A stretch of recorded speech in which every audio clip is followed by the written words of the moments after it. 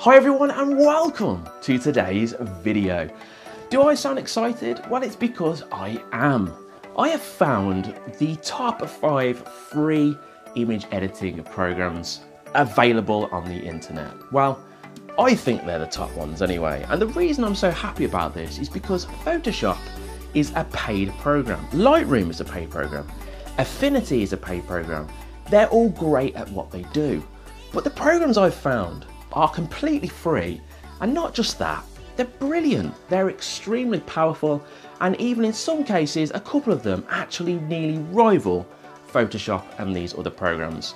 So if you're someone which is really wanting to get photo image editing software but you just don't have the spondoolies at the moment, and maybe you're saving for Christmas presents, maybe you've got bills or whatever reason it is, then the good news is you can get these completely free, and I'm going to share that with you in just a moment. Before I jump in and show you these top 5 free editing programs, I want to share with you that I've actually created a course for beginner photographers.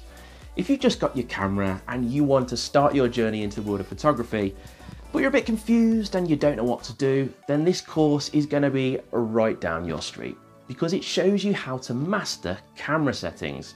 And this is the very first place that you need to start.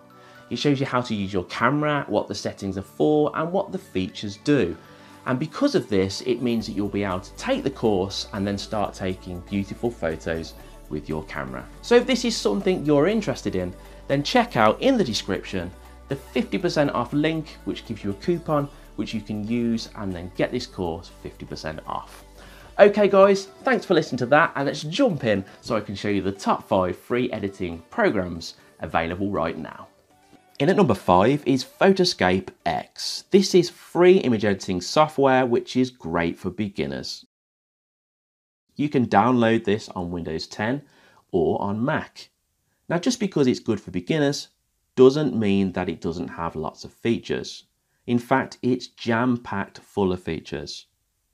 What I love most about this program is it's really easy for beginners to understand. The design's intuitive and it has a whole host of different adjustments. You can start off with basic things like color, and you can also go into things like filters. In fact, there's lots of filters on this program which you can use with your photos. But if you want to dive in a bit deeper, then you can go into the Edit tab, and then this takes you through to things like adjustments, which there is plenty of them. If you want to learn how to use Photoscape X, great news, because on the Photoscape X website, there's a whole host of tutorials for you to check out in your own time and learn how to use it. In at number 4 is Paint.net. This is available to download from Windows 7 or newer. This is quite easy to understand, and the layout, even though it might look a little bit dated, is actually very easy to use.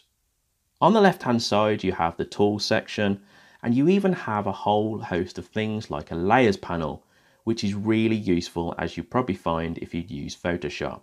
You can obviously change things like color, and you've got all the header tabs at the top which give you access to different options as well. This is definitely something you should check out, as it's free and it's really powerful. In at the number 3 spot is Krita.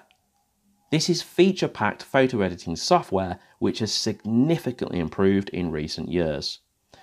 The layout is very similar to that of Photoshop, and it provides you with lots of tools on the left-hand side, a layers panel, and a huge selection of brushes. Now, because of all these things like brushes, it's made it very popular with people who do creative image design. Now, don't just take my word for this. It's actually been voted number 1 by TechRadar as a painting program in 2019. There's actually a Learn tab at the top on the Krita website, and you can go into tutorials and how-tos to find out exactly how to use this software. It's available to download for Windows, Linux, and Mac. In at the number 2 spot is Photopea. It's a web app, so you don't need to download anything. This is so impressive. It supports Photoshop files and any other kind of file you can think of. The layout of Photopea is almost identical to that of Photoshop. In fact, at first glance, you might even mistake it for it. The setup is the same with all the tools on the left hand side, and the layers and adjustments and paths and channels on the right. This is really impressive image editor and I highly recommend it. If you want to check out things like tutorials, you can do that by clicking on the Photopea website, and then you can click into the tutorial section to learn how to use it. Taking the top spot today is GIMP. This open source image editing software should not be judged for its poor name. It's actually incredibly powerful with all the options that you will find on Photoshop. It's great for image editing, image manipulation, graphic design, artwork creation, and the list goes on. GIMP has a bit of a different layout to that of Photoshop, and it can take a little bit of time to get used to, but you can learn from tutorials found on their website. When you've actually learnt these tutorials and you've got to grip with this program, you'll see how amazing it is for free software which almost rivals that of Photoshop. I hope this video has been very helpful and valuable for anyone looking for free image editing software. If it has, please give the video a thumbs up, or if you've got any questions, I'll be more than happy to answer them in the comment section below. Now, if this is your first time arriving on the channel, then hit subscribe so you can watch more videos in future, and whatever you do for the rest of the day, make sure it's a good one, and I'll see you in the next video.